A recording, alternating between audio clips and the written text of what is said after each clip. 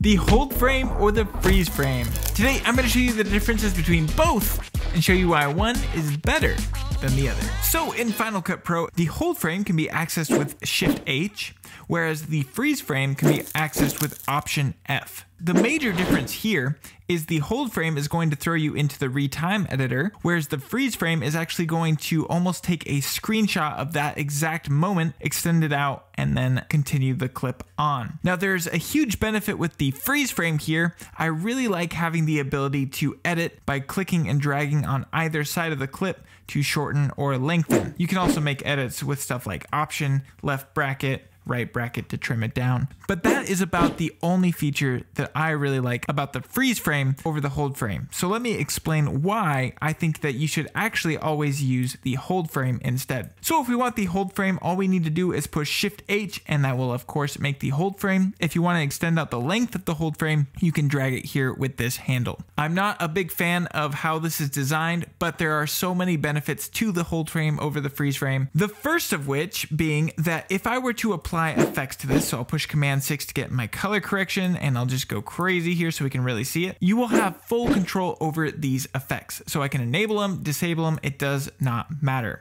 However, if I were to do the freeze frame here, you'll see these effects are actually completely baked into the clip. So I don't have the ability to change those around. So if you're doing a color grade or something, you'd be really stuck, especially if you needed to change the grade down the road. Another reason that I really love the hold frame is if we double click on these handles, we have some hidden features here. We have the source frame, which we can edit. So if you happen to freeze at the wrong moment, you can easily click and drag your source frame using that source frame editor to change it to a different frame. So maybe I want it over here.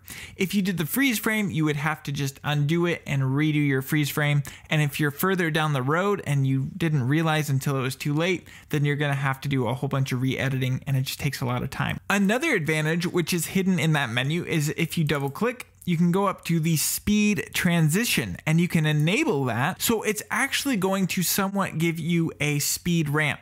Now it's far from perfect, especially on this particular clip, which is only 24 frames per second. If you had something that was like 60 or 120 would be even better. You would really see how this works well. It's going to speed ramp from full speed down to 0. So that's a really nice feature to have. You could also do it on the end there, and you can actually enable that speed transition by clicking on this down arrow and going and checking this smooth end transition, but that only works on the end segment. So if you want it at the beginning, you have to do it by double clicking on this handle here. The last reason I really prefer the hold frame over the freeze frame is the ability to end your music very easily. So let's say I wanted to make an edit here. I want maybe the song to end right at that moment. I'll just push Shift H, create a hold frame, and I'm actually gonna extend this hold frame out considerably just so we've got some room to work with. And I actually messed up my edit, so we can edit the source frame, drag it over here just a clip or two. There we go. Double click that again. Now we can jump into the effects panel, go down to Cathedral, and add that effect to our clip. Now we can go down to 0, click add a keyframe there, and then we'll drag it up considerably so that we've got a nice smooth reverb transition at the end of our clip. So if I play it through,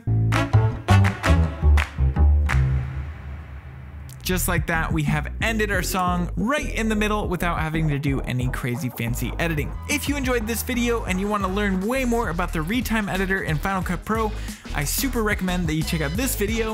And with that being said, thank you so much for watching, and I can't wait to see you in the next one.